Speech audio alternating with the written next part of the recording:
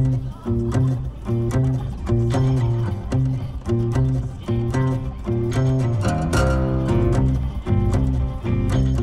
there, give me a radio check. You're all good. Thank you, sir. We're going eastbound. On the other side of the barrier, there's the cop pulling over truckers. Thanks, man. We are leaving Kamloops, and we're gonna head to Clearwater. Clearwater's awesome, man. Tons of stuff to do there. Waterfalls, little hikes, and volcanoes and subglacial stuff and all kinds of stuff. So we're gonna go explore Clearwater, but we're heading on the Yellowhead. And no trip, no Sasquatch Prospector trip is complete unless you're on the Yellowhead. We're just about to come into Clearwater here. Just an interesting thing to note. So we did the Big Bend, so we left Revelstoke and we headed north for about 160 kilometers. Went and saw a boat encampment there, 1811, David Thompson. And then we headed south, back down the exact same way we headed north to Revelstoke. Now, if you were to draw a line at where we were, you'd see Blue River across the mountains. Blue River is only about 145 kilometers from Clearwater, or I think not even, like, it's like 90 or something like that. So basically, we've done a U, or like not fully U, but like almost all of a U. And we took the Trans-Canada over, and now we're on the 5, the Yellowhead, and we're heading north again up to Wells Gray, but we're not going to go to Blue River, which would basically be where the Mica Dam and Blue River are right beside each other, but separated by a mountain range, basically. Not exactly the most efficient route or the, logical route, but it's a Sasquatch Prospector. We don't do the easy or the efficient. It's all about like driving the road, seeing what the road's gonna bring. We're heading north again for like the 3rd time today on the Yellowhead. We're in Clearwater, just left the town. We're heading into Wells Gray, part 2. So make sure you check out my video on Helmkin Falls and spa hats and stuff. But the thing with Wells Gray is there's so many different things to see in Wells Gray that it doesn't really matter if one waterfall's closed. Heart of bear territory, lots and lots of bears. I'm expecting to see a couple black bears on the road. We're gonna go to the Green Mountain Viewing Tower instead. What I like to do usually is I like to go the furthest part in the park first, and then make my way back, heading back towards, the highway. I like to, so we do half and half kind of a thing. We do half the stuff on the way up and half the stuff on the way back. So we're going to go to Green Mountain Viewing Tower first. That's going to be our longest destination in the park. It's about 4 clicks up the mountain on a dirt road. There's 22 volcanoes in Wells Gray. And from this viewing platform, you can see like the Buck Hill Cone, the White Bluffs, all kinds of stuff, guys. Subglacial volcanism here, the Pyramid Mountain. We'll be able to see Pyramid Mountain, which is a prime example of a subglacial mound. And the volcanism in Wells Gray is unknown. They're not actually like the volcanologists that have come here to study it. They don't actually know why Wells Gray is, why it's volcanic, and they don't necessarily know the cause for it. So I figured maybe we go to the viewing tower and like have a little think here. BC is an amalgamation of like various parts of the earth, because as the Pacific plate subducts underneath the North American plate and the coast, all the land that's out in the ocean that's attached to the plates that are subducting gets basically welded onto North America. So a certain amount of time ago, Alberta was a coastline, and then the Rockies formed, and then there's all these different terrains, right? Quinella, Stakenia, Wrangellia. Vancouver Island is a part of Wrangellia.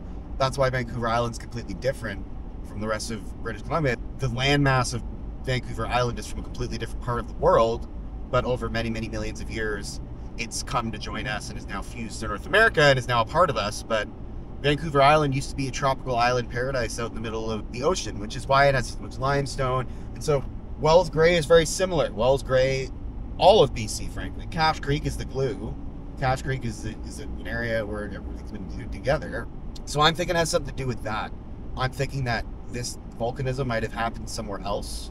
And then as the plates subducted, the Ferrelton plate, which is now the Juan de Fuca, it's remnants of the Ferrelton plate, subducted underneath the Pacific Ocean, all of these various terrains were welded to North America. And so I think Wells Gray might be a part of that. This volcanism occurred somewhere else, but actually, you know what? The subglacial volcanism kind of would lead me to believe that it was here, because there's not too many places you can get that. Alrighty guys, so we're in Wells Gray now. We're just at the Green Mountain Lookout. On top of Green Mountain, obviously. So let's go to the map and give you an idea of where we are. So the Flatiron Trails, Green Mountain, Foot Lake, Whitehorse Bluff, Placid Lake Trail. There's a whole bunch. We're not doing any of that today. But just to give you an idea of where we are on the map. So let's take a walk up the viewing tower now. It's really nice. The road to get up is only about 4 clicks. It's not too bad. Anybody with a truck or SUV will be fine. A couple switchbacks though. It's tight though, so it'd be busy in the summer and you'd be backing up for a bit. But well worth the Green Mountain. You are standing 117 meters above sea level here on Green Mountain. The weather patterns that shape Wells Gray's climate are clearly visible as the clouds with rain or snow regularly sweep across the park. Forced high by the mountains, the cooling air mass drop their moisture in the park, thus providing the rich vegetation that is typical in Wells Gray. Green Mountain is the most important winter area for moose in the park. Its distance from the higher mountains and its southern exposure to the sun and wind keep the snow depths comparatively shallow, making both feeding and escape from predators easier. These giants of the deer family prefer the tender shrubs that inevitably follow forest fires. For this reason, wildlife managers burned part of the area in the 1960s in imitation of forest fires that first drew moose to Wells Gray. In winter, moose can often be seen on this mountain from the road south of the park entrance. And then over here, we've got Trophy Mountain. That's Trophy Mountain up there. And then Mal Creek is kind of down below. The facing slope of Trophy Mountain rises near the southern boundary of Wells Gray. The spectacular flower meadows and plateau of lakes of this mountain are accessible by road and trail beginning near Spauhat's Creek. Trophy Mountain, like Batten Mountain and Table Mountain, is part of an ancient landmass which was uplifted and tilted by the great movements of the continents. That's what I was talking about with subduction. At one time, these might have well marked the western coast of North America until other land masses slammed into them. In more recent time, geologically speaking, these mountains have been carved and scoured by glaciers and rivers. Battle Mountain marks the northern edge of the highlands in Wells Gray. Named for a battle over caribou hunting rights between the two Indian bands, the mountain shows a more gentle face than that of the caribous. Nearby 52 Ridge is a volcano which, like Pyramid Mountain, erupted under a glacier. Along its crest are more than 25 volcanoes, which formed when hot magma melted through the surrounding glacial ice. You've got the Herman Valley over there, Inca Ridge right there, Battle Mountain, that's Battle Mountain, Seven Lakes, and then 52 Ridge over there, which is a volcano. The Myrtle Plateau is bordered by the Caribou Mountains to the north, Highlands to the south, and just out of view, Myrtle Lake in the distant east. Myrtle Lake, accessible from Blue River, is the largest lake in BC to be reserved for non-motorized boats, a canoeist's paradise. The Myrtle River carries its way across the plateau en route to merge with the Clearwater River. Along its course are spectacular waterfalls like Helmkin and Dawson, as well as smaller but no less attractive cataracts such as Horseshoe, Metal, and McDougal. In 1926, the plateau before you was swept by an enormous forest fire which burned an area of over 500 square kilometers. The new plant growth generated by the forest fire attracted moose, for which Wells Gray is famous for. A road and trail system originating at the park entrance permits exploration of the plateau. And then we've got Goats Peaks over there, Gage Hill, Mobley Ridge, McLeod Hill, Kilpill Mountain, Stillwater's over there, North Peak, Myrtle Peak, Hemp Creek Valley, Central Mountain, and then we've got the Wavy Range over here. Everything, right? This is really cool, guys. It's a really cool viewpoint. Pyramid Mountain. So that's Pyramid Mountain. So that's a subglacial mound. So like when a volcano erupts underneath the ice, if it doesn't burn all the way through to the top and form like a tabletop, like Tabletop Mountain in Squamish, then it forms a mound. That one looks like a pyramid. That's a textbook definition of a subglacial mound. And Wells Gray has tons and tons of volcanoes, but Pyramid Mountain is a very, very like prime, perfect example of a subglacial mound. Flour Mill Country over there, Mica Mountain, Mosquito Mound, right? Another mound. Myrtle Plateau, Mount Perseus is behind the clouds. The Myrtle River, you can kind of almost see it. Pyramid Mountain, Huntley Mountain, Buchanan Ridge, Garnet Peak, Zodiac Mountain, Mount Ray. A trail beginning near the Mush Bowl leads hikers to the base of the pyramid. In the distance, 25-kilometer-long Clearwater Lake lies bordered by the highlands to the west and the Caribou Mountains to the east. Clearwater Lake is a gateway to Azure Lake and some of the highest peaks in Wells Gray, Mount Huntley, Buchanan Peak, Garnet Peak. 21-kilometer-long Manhood Lake marks the southwestern boundary of Wells Gray. Manhood's beaches, campgrounds, waterfalls, and pictographs are most easily accessible from 100 Mile House. When flour mill volcanoes ceased erupting a few thousand years ago, they left behind a carpet of lava and ash beds covering several square kilometers. I said it was about 35 square kilometers of lava fill, and in some places 10 meters thick, resulting in the moonscape that was recently exposed by fire. It's a gorgeous view up here, guys. And it's literally like a 20-foot walk from the car park. And it's basically a way to see the entire of Wells Gray without having to do a lot of hiking. But not many minerals in Wells Gray. Wells Gray is not exactly known for mining, although that's a good thing because it means we can enjoy nature, but not much gold here. Well known Hendricks Lake on the other side there, going towards this area. That would probably be your best bet for prospecting mining. So we're gonna go look at Spa Hats and Shaden because I got some other stuff to talk about there. Third Canyon Falls. There's a bunch of stuff we're gonna do, guys. Wells Gray is a lot of fun. It's a great little park. Alrighty, so we're just leaving the Green Mountain Lookout now. We're gonna head down through the park.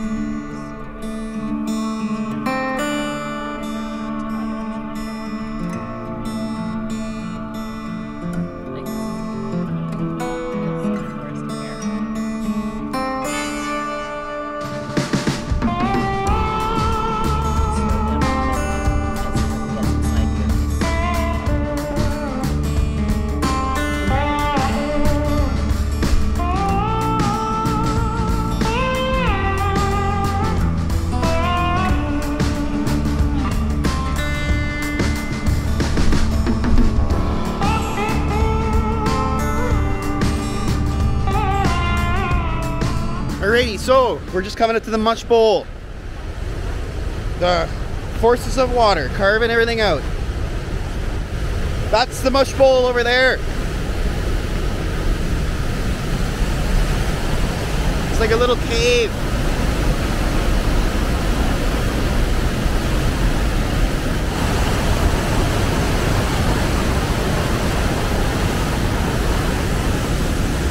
That's the Mush Bowl though. It's just a little cave, the side of the waterfall there.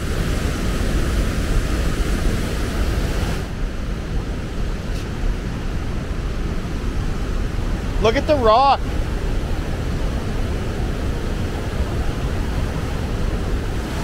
It is very beautiful.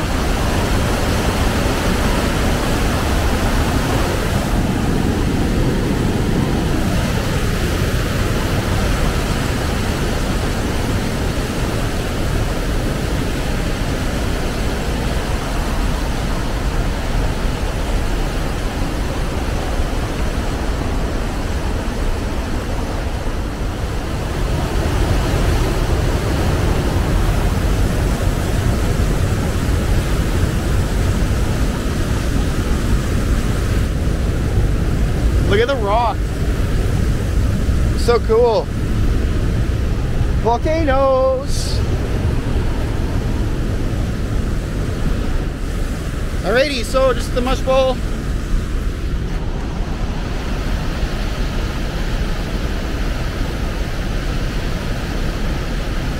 Gotta love it, man, in nature.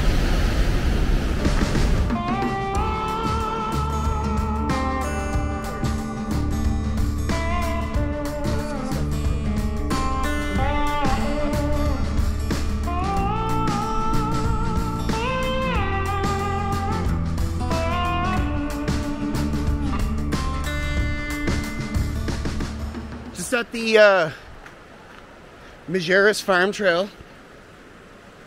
Taking a look down the trail here. Oh, da da da! Bears in the country. Bears in the country. It's rocky. What do we got here? Da, da, da, da, da, da, da, da, da. Bears in the country make lots of noise and make a lot of sounds. So that's the river there. We got some moss or some fungi. How far does this trail go? Look at all the wood. Black bears, brown bears, cougars, all kinds of nice animals here. All kinds of animals you can make friends with, right? So I just wanted to see what that pathway looked like. Just make a lot of noise, guys. Always good to have bear spray with you too, and a knife. That's the farm. Mike Majerus built the homestead in the mid-1930s. He cleared the area for growing hay. Bear watching etiquette.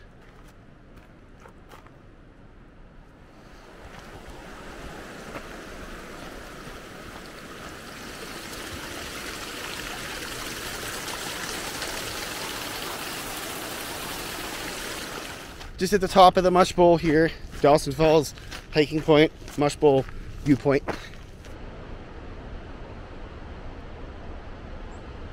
Waterfalls of Wells Gray. That's Dawson. Myrtle River drops over lava flows that date back about 200,000 years ago. Below the lava flows are compacted gravel and sand left by the river that predated eruption. Spa hats. Shade and Viewpoint Natural Rock Bridge was known as Bear Creek. Spa hats is the word for bear. And then Helmkin Falls, the 4th highest waterfall in Canada. Helmkin Falls drops over the western escarpment of the Myrtle Plateau. This huge lava deposit in the Wells Gray volcanic field was erupted from nearby fissures starting 200,000 years ago and filled the wide valley of the Clearwater River. Layer upon layer of fresh lava created the plateau. Then enormous floods eroded the lava at the close of the last ice age, about 10,000 years ago. These natural processes created Helmkin Canyon below the falls. So you can see volcano, lava, layers of lava, ice, water. Volcano has now been covered in ice. Water and ice are everywhere. Finished product, which is what we are currently experiencing. Volcano is now extinct. Ice has melted. The glaciers have receded and have now carved out this whole valley. And then the mist and the erosive force of water basically is what causes those little cavities by the waterfall. Niagara Falls has a similar phenomenon. So if it was fissures, it would lead me to believe that it might be some kind of continental rifting versus the subduction kind of thing, because on the coast it's subduction volcanism, and then there's mantle plume volcanism in the center of BC there, like the Nazca cones and the Rainbow Range near Bella Coola there. Those are all volcanoes, mantle plume volcanism. But if it's fissures, if it erupted from fissures, that would lead me to believe that it was continental rifting. So that was cool, guys, to get a view of the lava and the glaciers and how that all works. So the Wells Gray volcanic field we're in. So it's there's multiple volcanic fields. I've covered all this before, so if you aren't up to snuff on the volcanoes and stuff, check that out.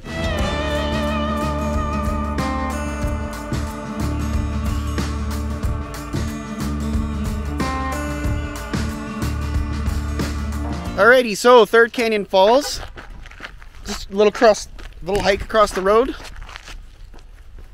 Nice paved highway. It's always a good thing. And you get a nice view from this side too. But the falls are on this side.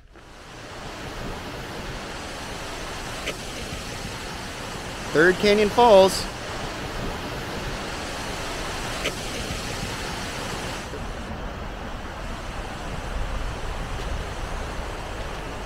Like a pretty stubborn hole, that one over there. Yep.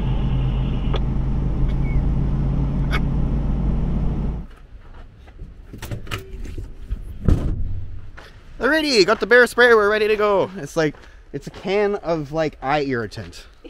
Like it like when you get down to it. Huge for ice climbing, guys. Lots of people come here and do ice climbing. World-class ice climbing here. So any ice climbers, I don't know, no drones. That's like Myra, same thing.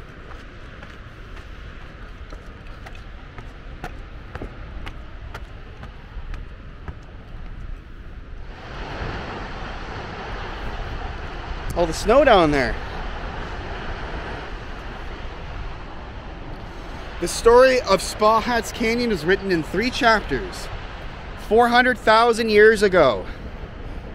Can you distinguish the separate lava flows and spa huts? You can kind of see the layers all the way through the canyon. But here we go, guys. Here's the billboard. It shows lava and volcanoes and glaciers, all the kind of stuff we love, eh?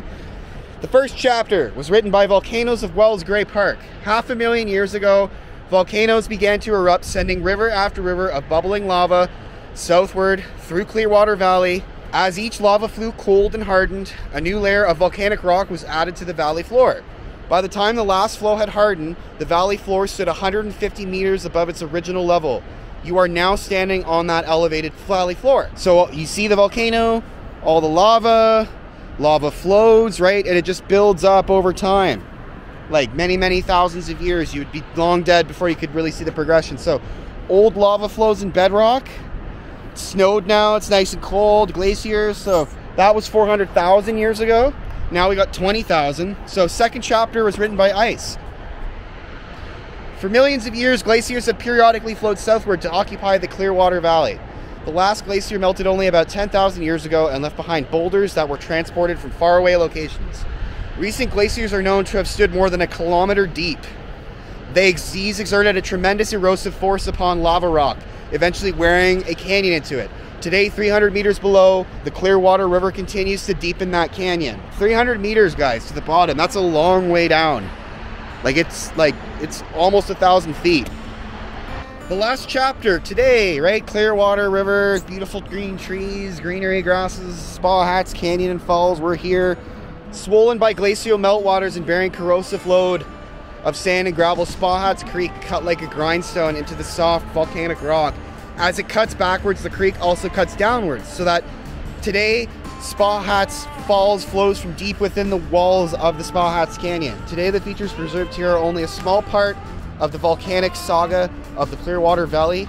Wells Gray Provincial Park has more waterfalls, lava flows, and volcanoes to admire. And that's what we've been doing, guys. We've been doing the volcano, waterfall, and lava flow show. Because waterfalls and volcanoes are intimately linked together. You wouldn't really think of it at first, and so is snow. All the things. As I said, nothing is mutually exclusive to anything else in nature. That's the Clearwater River down there, over there. But you can literally see the buildup on the, this is all valley floor from down there that's been raised up due to lava flows. And then the glaciers, right? It's melting snow. It's amazing what melting snow will do to the environment. All the lava flows, all the different colors, you can see the layers. Lava flow after lava flow after lava flow, and then it just builds up, right? There's a lot of canyons in BC that are made like this too. I've mentioned it in other videos, but volcanoes are basically just smelters, guys. That's why you see all these rocks, all different colors, full of different kinds of minerals that have all dissolved into the various types of rock that you now see here, right? That's how the earth moves things. Gold, silver, lead, all these ores are basically transported through hydrothermal fluid or magma, and the source of hydrothermal fluid is obviously volcanoes. Heat. Volcanoes are the smelters of the earth, guys. Gold and heavy minerals fall out of space, are created in space. They fall into the earth over many, many, many, many millions of years. Tectonic activity and continents shifting and volcanoes going off and glaciers, it moves it all around. But how it actually deposits in the fissures and the cracks and everything else is volcanoes, guys. They're smelters. So it's a naturally made smelter. So just when you're looking at a volcano, think of it as it's a smelter, right? Smelting gold, smelting silver, smelting lead, copper, molybdenum, iron sulfide, all of it.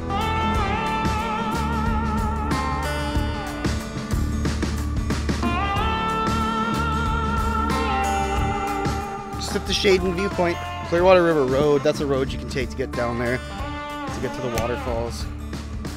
That's where we were on top of right there, Green Mountain. Went right up to the top of Green Mountain. Alrighty guys, so we're coming to the end of this one. So really good trip. I hope you guys enjoyed it. Don't forget to like and subscribe to the channel. Hit the bell icon to get notified. And Sasquatch Prospector out.